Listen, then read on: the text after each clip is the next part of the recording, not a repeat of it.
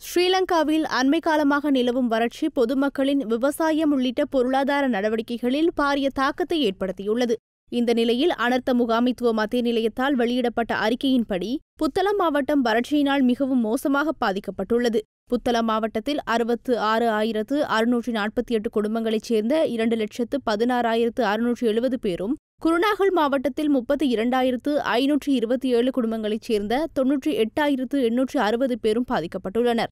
அத்துடன் மன்னார் மாவட்டத்தில் 21,754 குடும்பங்களைச் சேர்ந்த 75,199 பேரும், அனுராதபுரம் மாவட்டத்தில் 3,189 குடும்பங்களைச் சேர்ந்த 9,655 பேரும் பாதிக்கப்பட்டுள்ளனர். கண்டி மாவட்டத்தில் 215 குடும்பங்களைச் சேர்ந்த 1,856 பேரும், பொலனறுவை மாவட்டத்தில் 250 குடும்பங்களைச் சேர்ந்த 990 பேரும் பாதிக்கப்பட்டுள்ளனர்.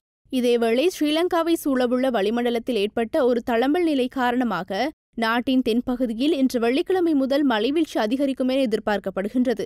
வளிமண்டலவியல் திணைக்களம் இன்று வெள்ளிக்கிழமை வெளியிட்ட அறிக்கையில் இந்த விடயம் குறிப்பிடப்பட்டுள்ளது. கிழக்கு ஊவா மற்றும் தென் மாகாணங்களிலும், பொலனறுவை மற்றும் மாத்தளை மாவட்டங்களிலும் இடைக்கிடை மழை அல்லது இடியுடன் கூடிய மழை பெய்யக்கூடும். மேல் சப்ரகமுவ மற்றும் மத்திய மாகாணங்களிலும், குருநாகல் மாவட்டத்திலும் மழை அல்லது இடியுடன் கூடிய மழை பெய்யக்கூடும். இடியுடனான காலநிலையின் போது பொதுமக்களை அவதானத்துடன் செயற்படுமாறு வளிமண்டலவியல் திணைக்களம் கேட்டுக் கொண்டுள்ளது.